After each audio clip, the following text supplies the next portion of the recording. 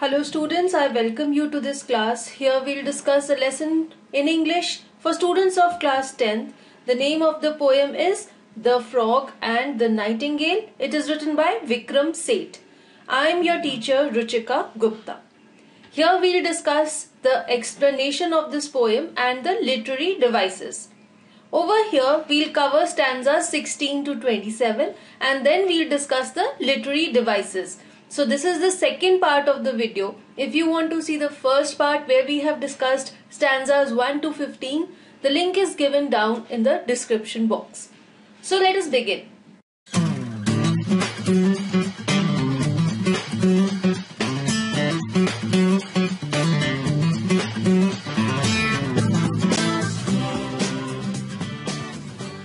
Stanza 16. But I can't sing in this weather. Come, my dear, we'll sing together. Just put on your scarf and sash. Coo-ah, quash, quash. Sash here means a long piece of cloth that you wear over the shoulder, usually as a badge of honor. Here you can see in this image also, this person is wearing a red colored ribbon over the shoulder. This is a sash.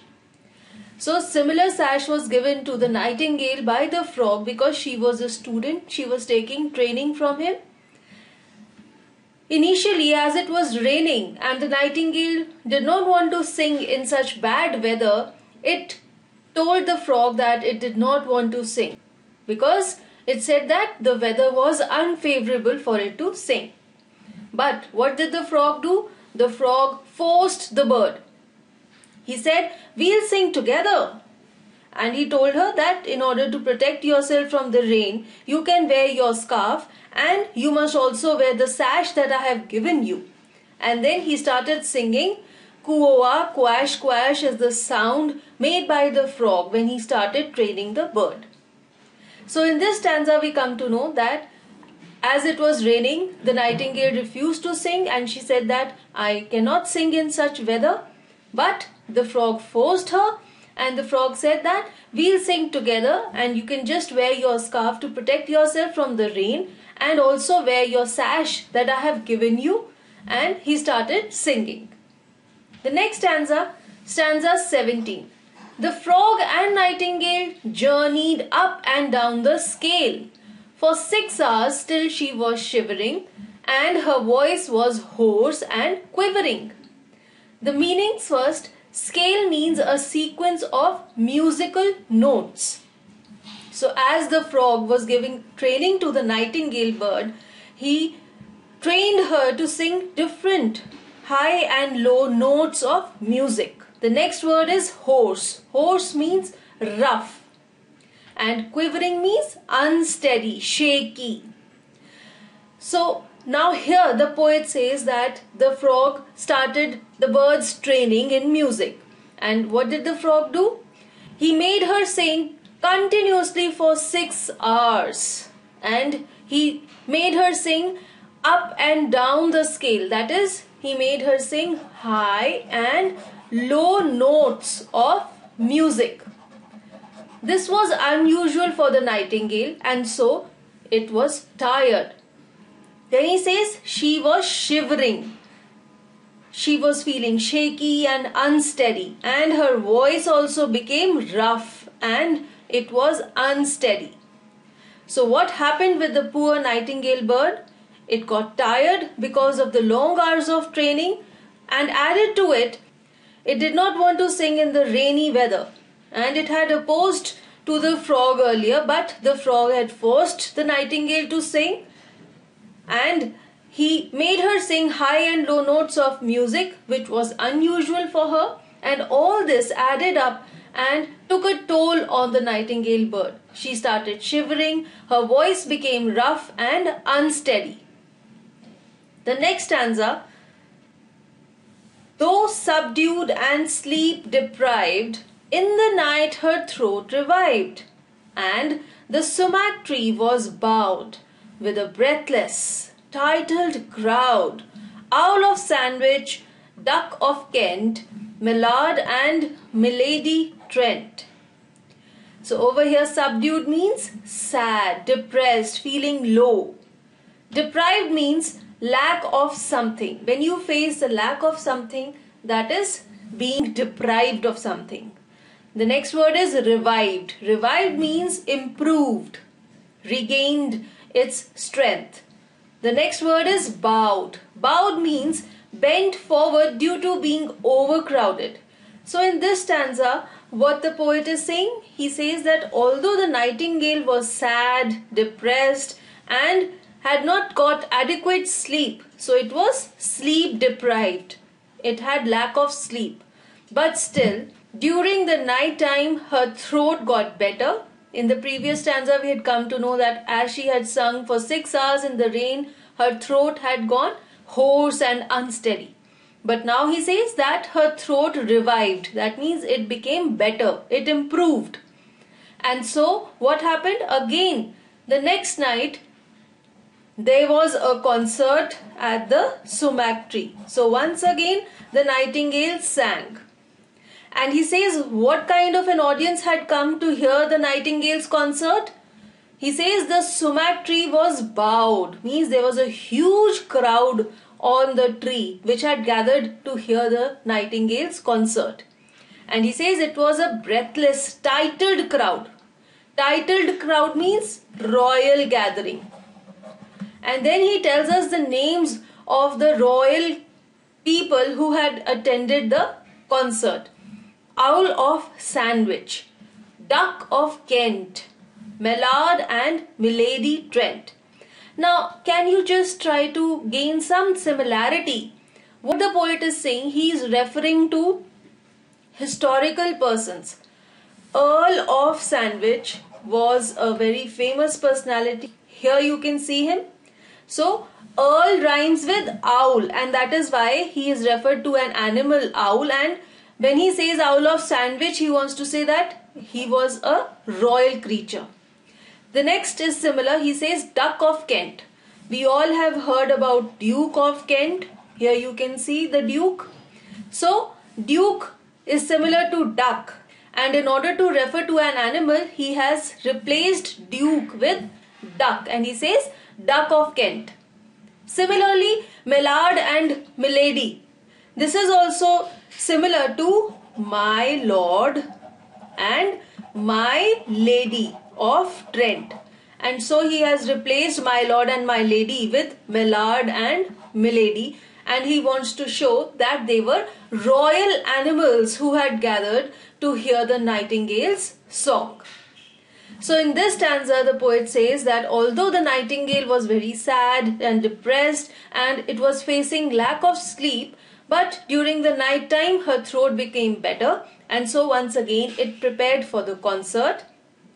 Then he says that the sumac tree was full with a huge gathering of royal animals who had gathered to hear the nightingale's song. Then the poet tells us who were the royal animals who had gathered there. There was the Owl of Sandwich. Here he refers to Earl of Sandwich. Then there was the Duck of Kent with reference to Duke of Kent. And then there was Mallard and Milady Trent with reference to my lord and my lady of Trent. Now we see the next stanza. Then he says some more creatures who were there to attend the concert. He says Martin, Cardinal Mephisto and the Court of Monte Cristo. Ladies with tiaras glittering in the interval sat twittering. And the frog observed them glitter with a joy both sweet and bitter. Now again, Martin, Cardinal Mephisto and Court of Monte Cristo are references to historical persons. Then he says ladies with tiaras glittering. What is a tiara? Tiara is piece of jewelry which women wear on the head. It is made of gold and precious stones.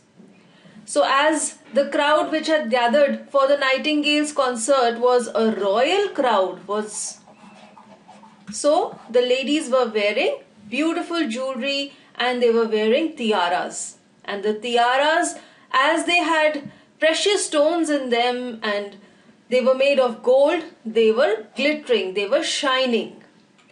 Twittering means talking to each other. Then he says that as there was an interval in the concert, all these royal people were chatting with each other. Then he says, what was the reaction of the frog on seeing such a royal crowd who had gathered to hear the Nightingale's concert? He says that the frog observed them glitter. So he was very observant and he saw these royal people with a joy both sweet and bitter. So the frog had mixed feelings. When he saw these royal people, he had mixed feelings of happiness and jealousy. Why was he happy? Why was his joy sweet?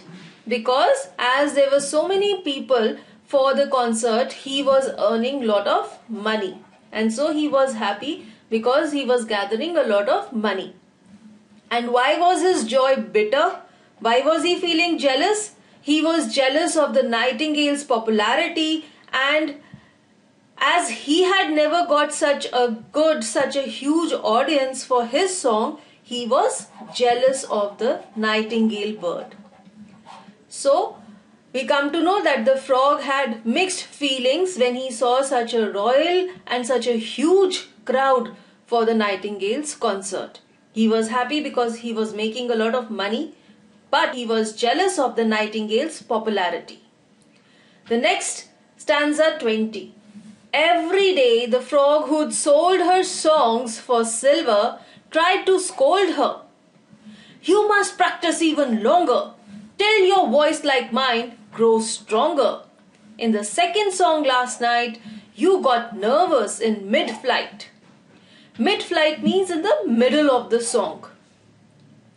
So here the poet tells us that every day the frog who sold the Nightingale's songs for silver, that means he sold the tickets for the Nightingale's concert where people gathered to hear the Nightingale's melodious songs, and he earned silver, that means he earned money against the Nightingale's melodious songs. And on the other hand, what did the frog do? Every day the frog scolded the bird. So we come to know that the nightingale was a poor bird. Although it sang such melodious songs, it was so worthy. Still this frog, he was so rude, so harsh. On one hand, he earned money out of the concerts at which the nightingale sang, and on the other hand, he would scold the nightingale bird. And what did he say to the bird? He said, you have to practice even longer because your voice is not very strong, and you must make your voice grow stronger like my voice. And then he would tell her that in the second song that you sang last night, you got nervous in the middle of the song. So this is how the frog would scold the nightingale bird every day. So every night the frog earned money out of the tickets that he sold for the Nightingale's concert, and every day he would scold her for not singing in a stronger voice and for getting nervous in the middle of her songs. Now we see the next stanza. And, my dear, lay on more trills. Audiences enjoy such frills. You must make your public happier. Give them something sharper, snappier. We must aim for better billings. You still owe me 60 shillings. So here, trills means using complicated musical notes. The next word is billings. Billings means earnings, earning more money. So in this stanza, what does the frog tell the nightingale? He says that you should use complicated musical notes and fancy means of singing because the audience likes all that. And then he says audiences enjoy such frills, such fancy songs, fancy notes in singing. And then he says that you should try and sing in such a way which appeals to the public, because he wants that more and more people should come to hear the nightingale's song so that he can earn more and more money. He says that you should sing sharper and snappier, fancy notes of songs so that they appeal to the audience. And then he says that our aim is to earn more and more money because you still have to pay me 60 shillings for the training in music that I am giving you. So in this stanza, the poet gives us a detail of what the frog tells the nightingale bird. The frog tells her to use more fancy notes in her songs so that the audiences enjoy such notes. And then he says that you should try and make the audience happy by your songs so that more and more people are attracted to the concerts and we can earn more and more money. And then he reminds her that you still have to pay me 60 shillings of the training fees. So this is how the frog tries to dominate the nightingale. Now we see the next stanza. Day by day the nightingale grew more sorrowful and pale. Night on night her tired song zipped and trilled and bounced along, till the birds and beasts grew tired at a voice so uninspired. Now here zipped means ended quickly. Now in this stanza, what is the outcome of all the things that the frog is doing with the nightingale? He says, the nightingale became more sad and pale. It was disheartened because the frog continuously scolded it, and with each passing night when the nightingale performed, her song reflected her tiredness, her sadness, and what the nightingale did, it would just end the song quickly. It no longer enjoyed singing the songs, but it just sang because it had to sing. And what happened? The songs zipped and trilled and bounced along. It was as if the nightingale was dragging the songs. It no longer enjoyed the songs. It no longer wanted to sing the songs. And the sadness of the nightingale was reflected in her music. And finally, all the birds and animals who came to hear the concert were tired. They were not interested in listening to the nightingale's song because it was no longer melodious. And they felt that the voice was uninspired. So finally, now the impact of the frog's actions on the bird have started showing. The nightingale's song is no longer melodious, and now the animals and the birds who would come for the concert of the nightingale no longer enjoyed her songs. The next stanza. And the ticket office gross crashed and she grew more morose. For her ears were now addicted to applause quite unrestricted, and to sing into the night all alone gave no delight. Here morose means sad. So in this stanza, what the poet is saying? The ticket office gross crashed. That means the collections at the concert, the monetary collections at the concert reduced, because the number of people who came for the Nightingale's concert reduced, as her song was no longer melodious. And what happened with that? The Nightingale became very sad, because now she was used to, she was addicted, she wanted applause, she wanted praise. And without the praise, without the audience, the Nightingale became more sad. And now she no longer enjoyed singing all alone. So in this stanza we come to know that as the Nightingale's song lost its melody, the number of people who came for the concerts reduced, and the amount of money that the frog earned from the concerts also reduced. This made the Nightingale very sad, because now it had got used to the praise and the audience that would gather to hear the song. Now the Nightingale did not enjoy singing all alone through the night. So it wanted an audience, and as there was no audience, it became more sad and sorrowful.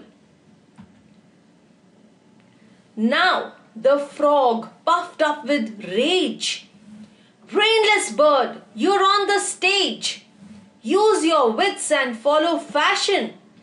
Puff your lungs out with your passion. Rage means anger, intense anger. Wits means intelligence. Puff your lungs out means take deep breaths, very deep breaths. Passion means strong emotions. Now, as the collections at the concerts reduced, so the frog's monetary income, the money that the frog earned from the nightingale's concerts reduced, he was angry at the bird. And he was full of anger and he scolded the nightingale. He said, "You are a brainless bird." He says, "You don't have any intelligence. You don't realize that you are performing on the stage and you have to use your intelligence and follow the fashionable styles of singing. You have to take deep breaths and sing with all your emotions and strength and power." So that is how the frog scolds the nightingale bird when the collections at the concerts reduce and the number of people who attend the nightingale's concert gets less. Now we see the next stanza. Trembling, terrified to fail, blind with tears, the nightingale heard him out in silence, tried, puffed up, burst a vein and died. So the nightingale was trembling, it was shaking, it was terrified because it had failed to gather the huge audience at the concert. It started weeping. So the innocent bird was weeping because although it was already sad and now the frog had further scolded her. And it heard all the scolding that the frog did in silence. It remained quiet and heard all the stuff that the frog told it.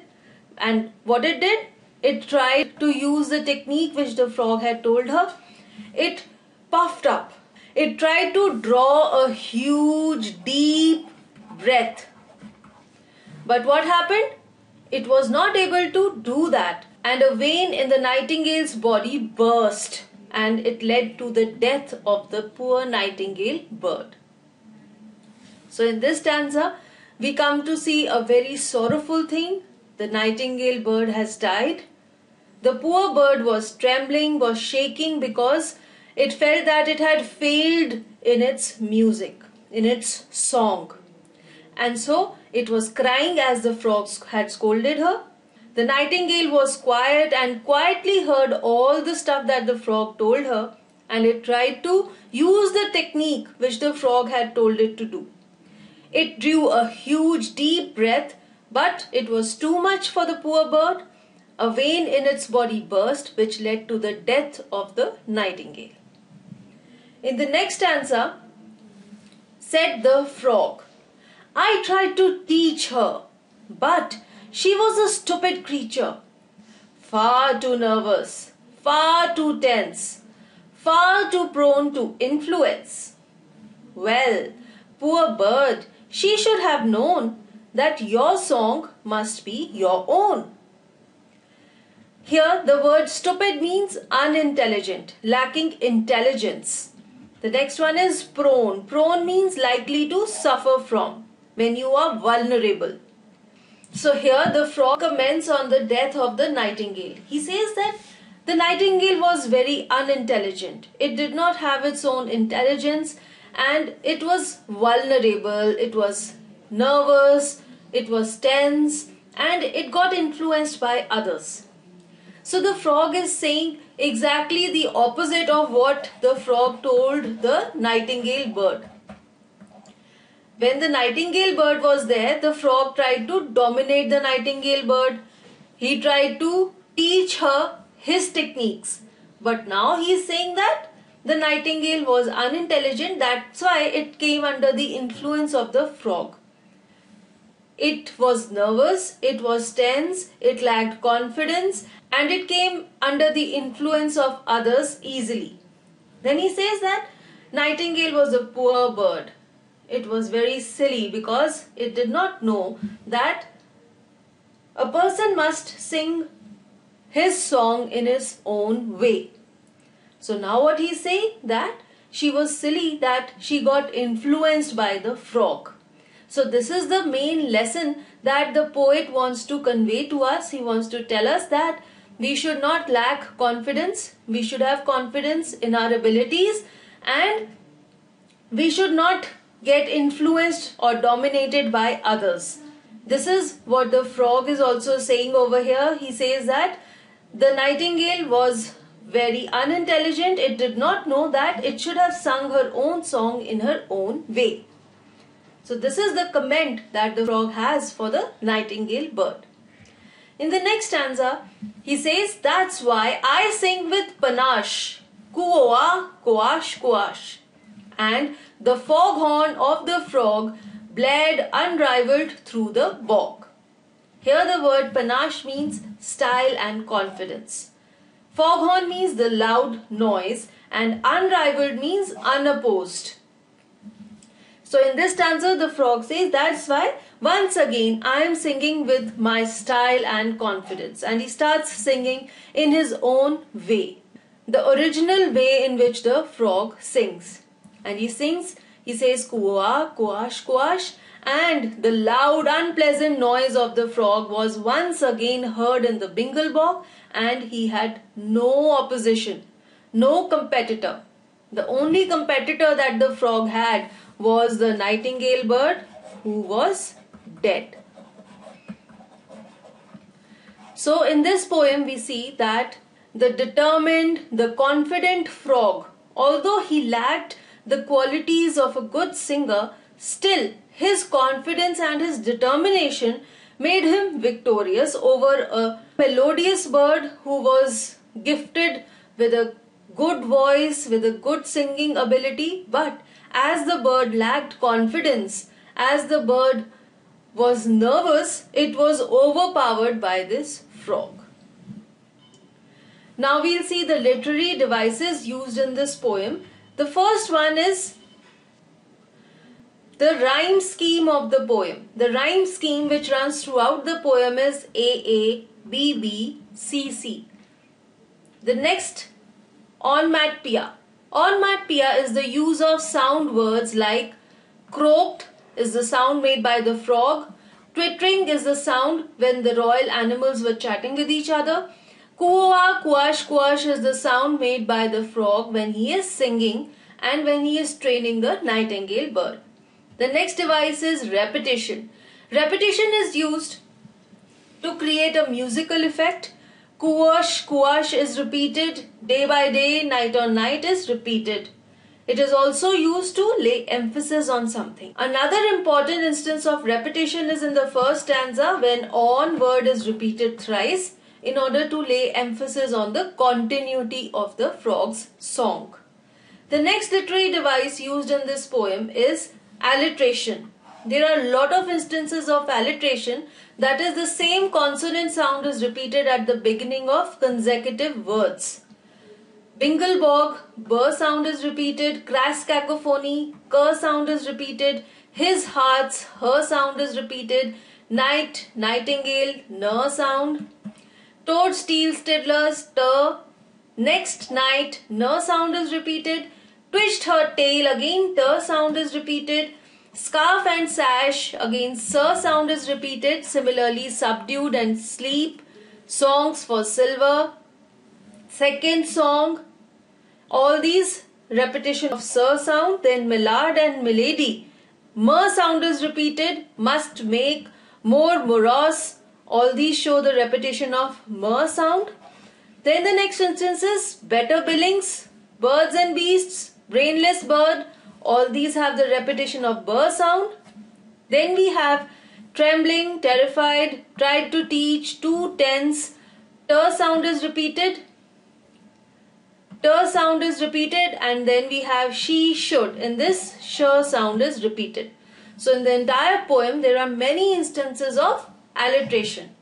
The next device used in the poem is antithesis. Antithesis is the use of opposite words. Morning, night are opposites. Dusk and dawn are opposites. Now and then, up and down. The next device is transferred epithet. In transferred epithet, the adjective used refers to some another noun. Like he says admiring bog. Now here the adjective or admiring does not refer to the bog, but it refers to the creatures of the bog. So this is a transferred epithet. The next is blared out from the sumac tree. When he says blared out from the sumac tree, the sound is not made by the sumac tree, but it is made by the frog who is sitting at the foot of the sumac tree. So this is transferred epithet. The next device used in the poem is visual imagery. The poet constructs an image, a scene in the reader's mind. When he says, the sky is moonlit and a nightingale is sitting on a sumac tree singing a melodious song. A scene is set in front of the reader. The next device used in this poem is personification. Personification is treating an animal or a thing as a human being.